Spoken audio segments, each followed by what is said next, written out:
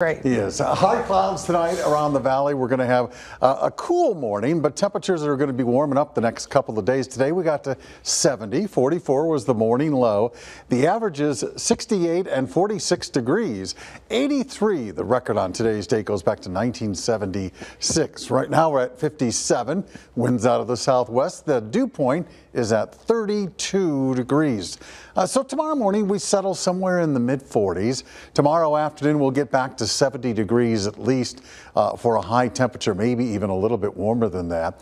And today was not only the first 70 of the year, it was the first day above average temperatures of the year. We had to wait till the 16th day of the month for that. We've still had 3 rain days where we've picked up just a little itty bitty bit of rain. That could change next week.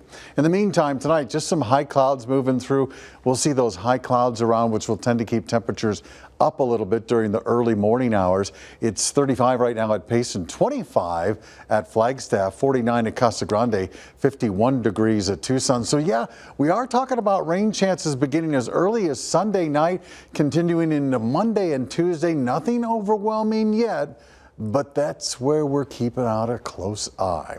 Fair skies in 45 for a midtown low. Then tomorrow, mostly sunny with a high again right around 70. First alert, 7-day forecast, uphill we go, mid 70s Thursday and Friday. Also a really nice day on Saturday, but then we cool things down, and by Monday and Tuesday, rain is back in the forecast. Still looks fantastic to me. Thank you, Royal. Putting it